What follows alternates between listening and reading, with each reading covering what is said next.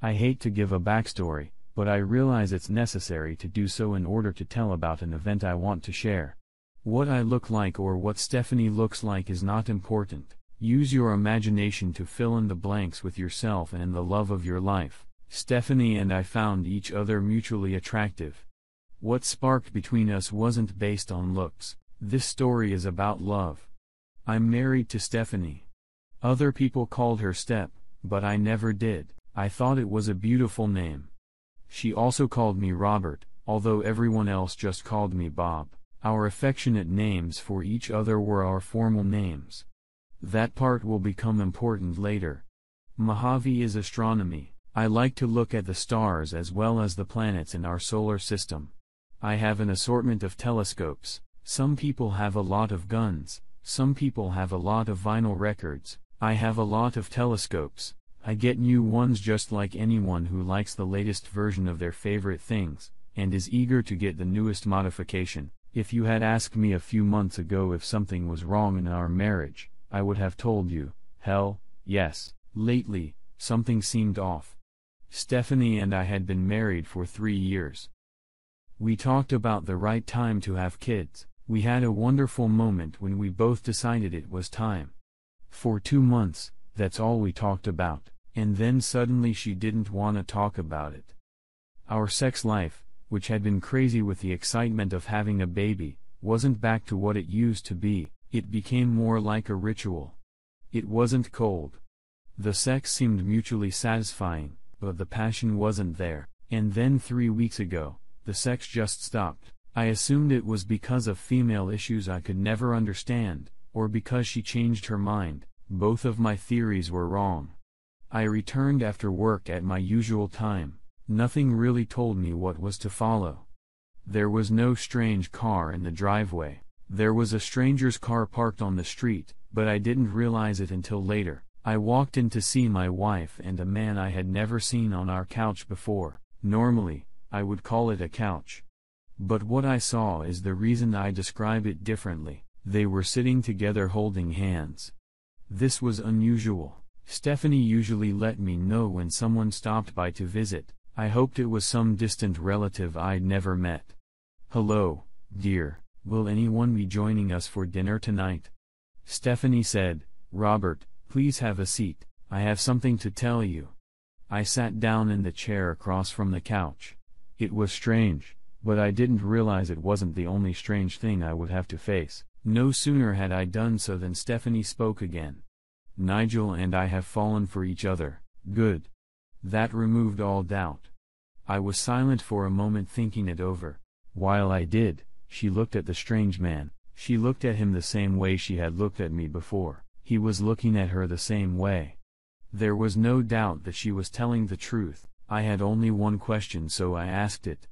"Who the hell is Nigel?" "3," said the man I had mistaken for Nigel. "That's me. I know this is awkward for both of you. I'm only here to ease the pain of this exposure. It's painful for her." Apparently, pain relief only meant pain relief for Stephanie. My pain hasn't lessened one bit, so it didn't really help. Stephanie spoke next. "I met Nigel at work. I didn't mean for it to happen, but it just did. I really thought I was being calm when I said, 'How did it just happen?'" Nigel pulled himself together and said loudly, "Don't raise your voice at her. She's an angel." Stephanie looked intently into his eyes and said, "Thank you, Pookie. I'm always here for you, Pookie Antes." "Pookie? Pookie Antes?" I was stunned.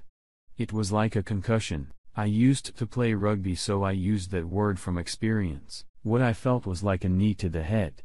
I was completely disoriented. My next words reflected this. I contained my emotions again and said in a calm tone, "Maybe there is a way we could work this out. I've read stories about women who can be in love with 2 people at the same time. There is this romantic story where a woman was in love with 2 men. We should read it together before we make any hasty decisions." Nigel got up from the couch. "Stop yelling at her. Stop torturing this wonderful woman." Stephanie grabbed his arm and sat him back down on the couch. "Thank you for protecting me my night." Then she kissed him. A light kiss on the lips that would have meant nothing before. Then she looked at me with a mixture of compassion and sadness. I can't love two men. It's not for me.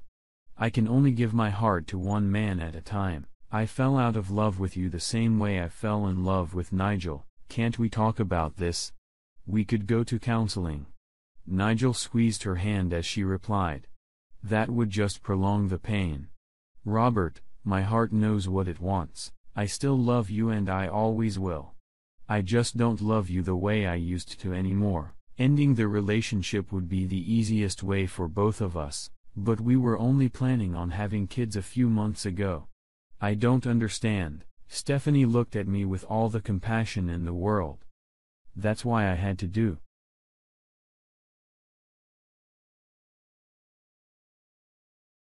They will be our favorite babies. Oh, Pookie. She replied. They rubbed their noses gently against each other. I really didn't think they could do anything more disgusting if they tried. I was about to speak when Stephanie looked at me and spoke first. Robert, I know this is hard, and thank you for being so supportive during what I know is a painful time for you. I'll be back later to get my stuff, and I really hope we can talk as friends. I was still wondering how my calm demeanor was somehow interpreted as supportive while they both got up and walked away. I certainly wasn't supportive of any of it. I assumed they said what they had rehearsed in advance. Nigel got into his car and she got into hers. Of course, it was practical as she had to take her own car. However, I don't think I could have stood to see them leave in the same car together. I always thought I had a very good memory. That night, it was more like a curse. I replayed in my head everything Stephanie had said to me over the last 6 months. I'd never heard of Nigel. I had no idea who he was. She'd fallen in love with someone else and had an affair, and I'd never had a clue. How could I have missed it? Surely there were signs, as I mentioned earlier, that something was wrong. Now I could put all these things in context. She had fallen out of love with me, which explained her refusal to have sex.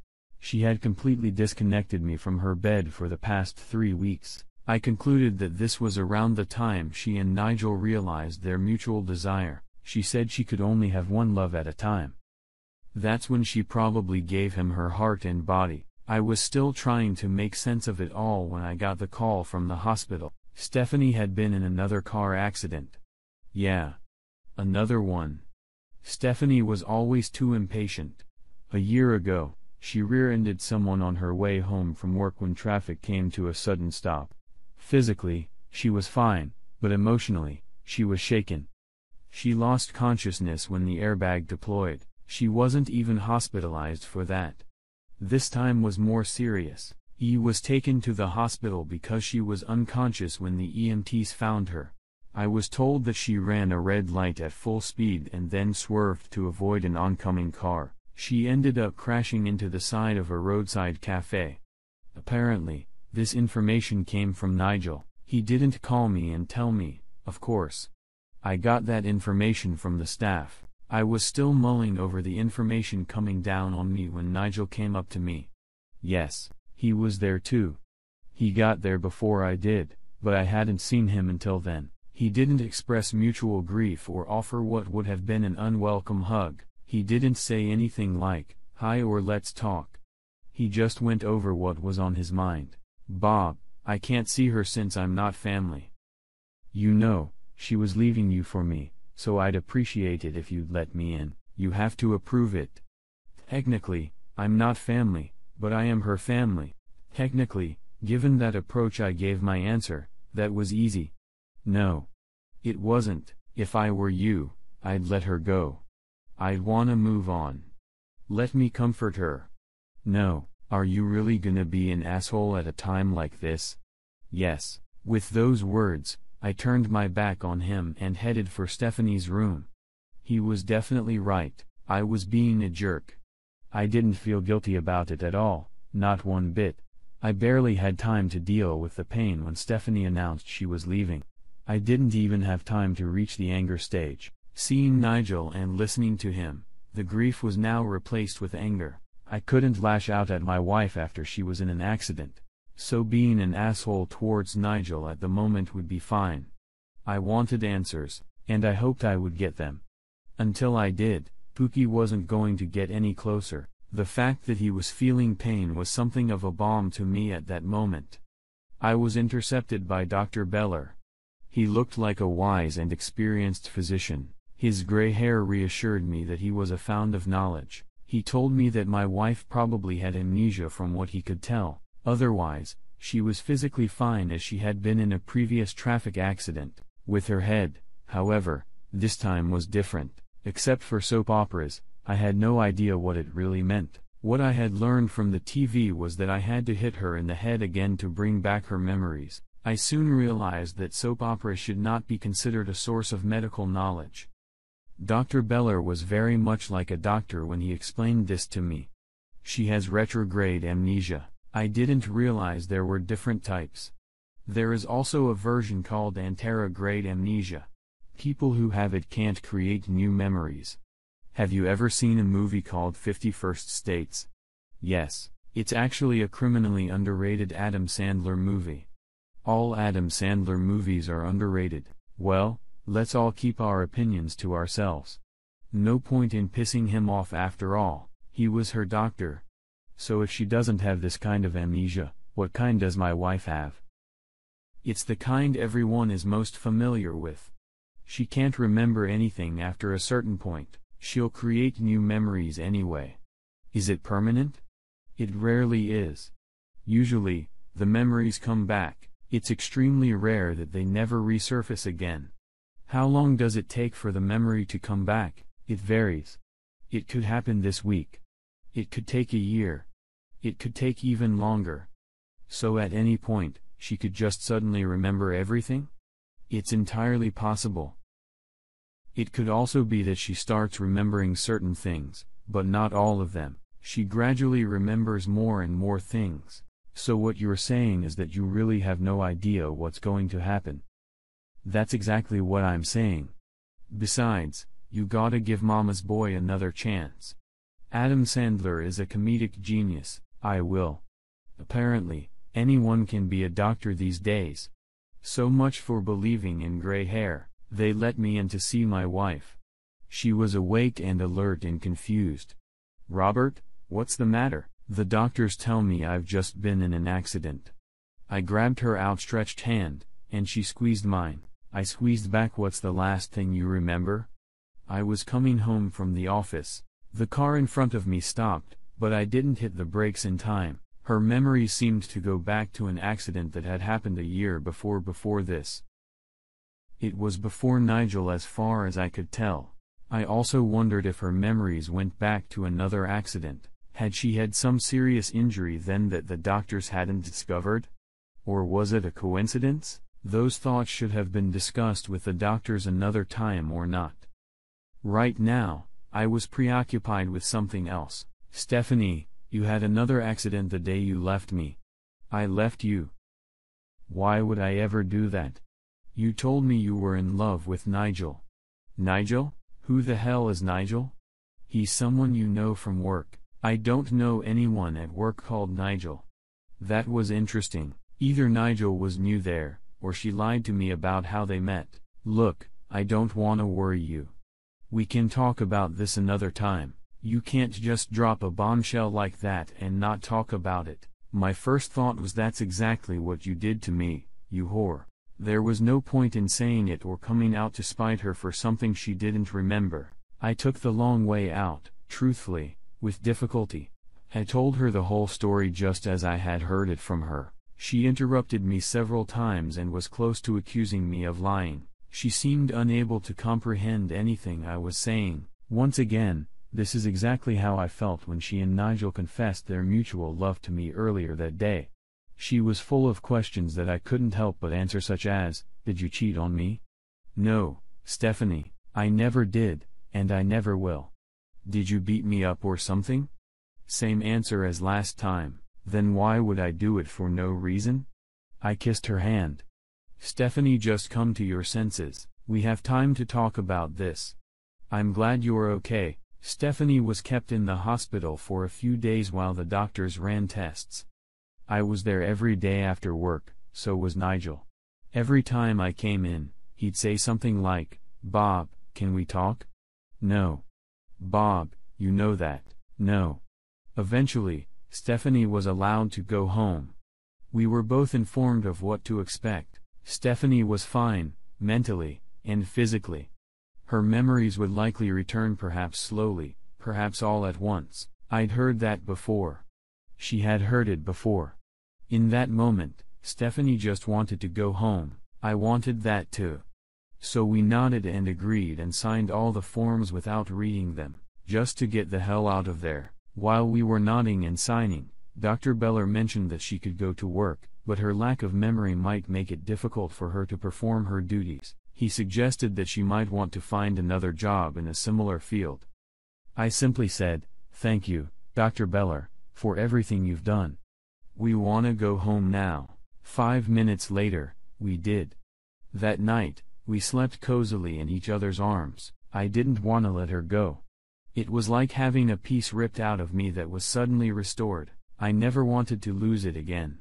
I slept more soundly since this whole thing started. When I woke up, we were still entwined. Although I breathed easier now that my beloved was safe under our roof again, that didn't mean I felt completely at peace. From what Dr. Heller had said, it sounded like this situation could change at any time. I wasn't sure how big the window was in which I had to find a permanent solution, but I had a second chance now, and I wasn't going to just waste it doing nothing while the clock ticked. Of course, there were deep philosophical questions to consider. For example, if Stephanie had been able to fall out of love with me once so quickly, did I really want her back? Things like, should I look a gift horse in the teeth?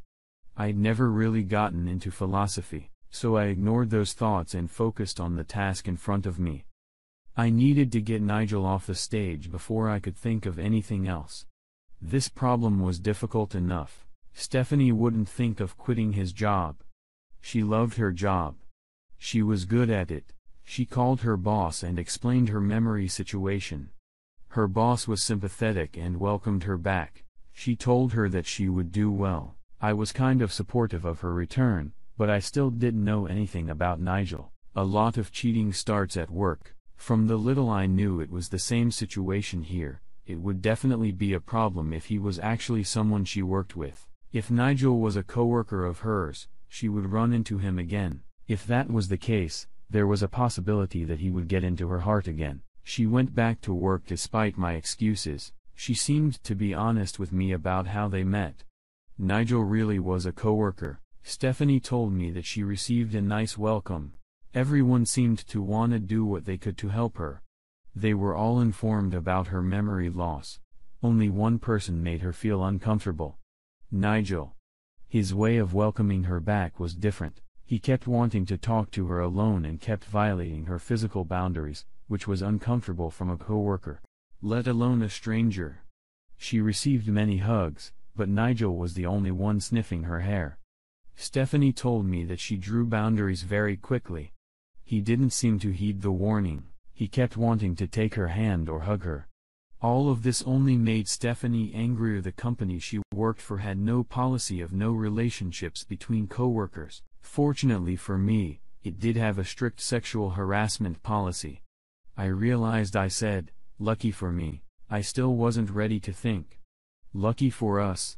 Not yet. Nigel was called into an HR meeting, given the usual company lecture on the policy and told he needed to cease and desist. He was also reprimanded by his supervisor and told he needed to stop hitting on Stephanie. Nigel didn't stop. The first thing he did after being warned was to stand in front of Stephanie in front of multiple witnesses. Instead of speaking, he grabbed her and started kissing her. I assumed he expected muscle memory or something to lead to her kissing him back rather than the ensuing slap and kick to the groin. Nigel was fired for good reason. That didn't stop him from trying to see her. He showed up in the parking lot at work. He showed up if she went out to lunch. It got so bad that she got a restraining order against him. That did a lot to ease my anxiety that the affair might resume. It's hard to have sex from 500 feet away. I did enjoy seeing my wife's lover suffer. I also enjoyed rekindling the relationship with my wife that I thought we had always had. Stephanie was back for a while, but I knew that could change if the memories came back to her. Even if that wasn't the case, Could something in her nature make her suddenly feel the same way about another man? One night, I was looking at the stars on my balcony through one of my old telescopes. I did this from time to time because I like to think of myself as Galileo and wanted to see if I could see what he saw. I couldn't draw the conclusions he did. But I wanted to be able to. When I was frustrated, I pointed the telescope at the neighborhood as I often did. I'll be damned if I didn't see Nigel in the bushes. Stephanie came out on the balcony and asked what I was looking at. I just told her to look through the telescope. Wow. This is some serious shit. Should I call the police? Oh, no. He wants to see something. Let's give him something to see. What do you mean? I want him to see me making love to you. I want him to know that you're mine. He'll see you and me naked. You told me he's already seen you naked. No. You're the only one who's ever seen me naked. I don't think he's ever seen me naked. Then it's time for him to see it. I want him to see something he can never compete with. Let's let him see something from me that he will never get or see again. Let's show him two people and a love that will never be equaled. Let's talk about the pressure. This should have been hard for me. It wasn't. Her enthusiasm was contagious. Heck, it was hot. It had been years since our foreplay had been this intense. We kissed, stroked each other affectionately, then kissed again, and again. At this point, I had no idea if Nigel was still looking at us or not. I hoped he was. I didn't really care anymore. We were both in the present moment, enjoying each other's touches and tastes in a way we hadn't enjoyed in years. Stephanie doesn't make any noise when we have sex. She just makes quiet noises. If she ever speaks during sex, it's usually quiet, one-word statements like, yes, I talk more than she does. I can say up to 3 words, you're beautiful or Stephanie, my Stephanie. Tonight, we're putting on a show. Nigel shouted. No. We have to have our children. Our children. Apparently, this was the straw that broke Nigel the camel's back. He chose that moment to burst out of hiding. Pookie hunters, please stop. I love you. At that moment, we were no longer paying attention. At that moment, I wanted nothing more than to have an orgasm. From the look on her face, she wanted the same thing. I can always tell when she's in the moment. She never looks at me. Her eyes look anywhere, but at me. Nigel, realizing that his words were barely audible, decided to make a nonverbal statement with an action. This statement was made by breaking our glass door. He really could have just opened the door. It was unlocked. I assumed he wanted without wasting time to find out. Despite what we see in the movies, it seems throwing your body full force into a window pane doesn't leave you unnoticed. Judging by the screams, it seems to hurt as well. Nigel was a hell of a mess. He was halfway in and halfway out, stuck in the frame and struggling to free himself from the glass. I grabbed his arm and dragged him inside. He screamed again. His clothes were torn and his exposed flesh showed lacerations everywhere. Instead of thanking me, he shouted, "Get your hands off me." I didn't even touch him after pulling him down as he lay prostrate on the floor. He really seemed indifferent to the fact that he was bleeding and stained. The area was tiled, but it would still have to be cleaned up. I called 911. At the time, I thought it was a medical emergency. Nigel looked like he had lost the battle to the chainsaw. However, after talking to the 911 operator, I realized I was also reporting a crime. I lived in a town where reporting a crime could result in the person reporting the crime being arrested or shot. Let's just call that city Baltimore. It was one of those situations where I could have been handcuffed and spent the night in a cell because the police just arrested everyone at the scene and let the court system handle the incident. 2 police officers arrived. One was a rather large and imposing fellow. The other was a smaller woman, and I got the feeling that you didn't want to mess with her. While Nigel and I were told to lie down and keep our heads down, Nigel tipped the scales in my favor again. While we were both being handcuffed, he shouted to Stephanie, "Pookie Antes. I'm coming back to rescue you." The larger police officer was Officer White Cloud. That was all he and his partner needed to hear. I really hoped that someday he would be promoted and eventually become Chief White Cloud. When the dust settled, the court decided that Nigel had violated the restraining order. He was also guilty of breaking and entering. Nigel was going to disappear from our lives for a while. It didn't hurt when Officer White Cloud took the stand where he mentioned Pookie hunters in front of the most liberal judge that could have presided over the case. Did I mention that the judge was also a woman who hated stalking? At that moment, I wanted to kiss her, but I didn't want to test fate. Nigel went to prison. Oh, not forever. He got a sentence of 2 years and served 3 months. It was still an unexpectedly harsh sentence. He was now a criminal. That would put an end to his future. It looked like he finally got the message because there was no more communication from Pookie. That was one problem that could be done away with, but there was still a time bomb bringing back her memories. I selfishly didn't want that to happen. Considering how she was thinking about Nigel now, I don't think it would be good for her either. Nevertheless, we had to move on, ready for it. I had no doubt that if it ever happened, we would be together. I also had no doubt that it would be a complication we didn't need. That's where my story ends. In my opinion, they live happily ever after. This story is best appreciated as a humorous story, which it should be. However, I realize that some readers will find this story unfinished because the reasons for this novel were never explained. I didn't explain it because I don't know the reasons. I used a collection of real-life experiences to describe Stephanie's thoughts when she decided to leave him. I know this that just from experience in my own life, as well as talking to women and men, the "I just fell in love with him" explanation has happened more than once. If anyone finds this story incomplete, I already know in my mind what will happen if she regains her memories. It will still be a happy ending that will involve therapy, counseling, and arguments.